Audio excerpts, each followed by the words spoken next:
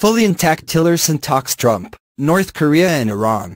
Washington. CNN. Embattled Secretary of State Rex Tillerson appeared on CNN's State of the Union with Jake Tapper Sunday to address a myriad of topics including the potential for negotiations with North Korea, his hopes for the future of the Iran nuclear deal, and reported tensions with President Donald Trump.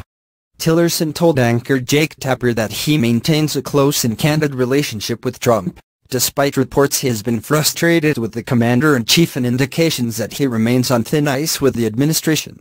He also repeatedly refused to say whether he called Trump a moron following a meeting at the Pentagon this past summer.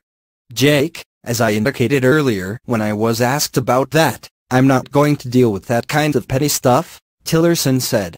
I mean, this is a town that seems to relish in gossip, rumor and innuendo. And they feed on it. They feed on it in a very destructive way. I don't work that way and I don't feel that way. Asked about Tennessee Senator Bob Corker's comments suggesting President Donald Trump's tweets and foreign policy comments castrate the secretary's diplomatic efforts, Tillerson said simply, I checked. I'm fully intact.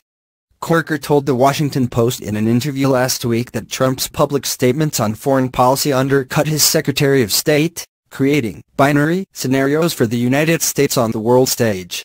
You cannot publicly castrate your own Secretary of State without giving yourself that binary choice, Corker told the Washington Post's Jackson Deal in a phone interview on Friday. The tweets, yes, you raised tension in the region and it's very irresponsible.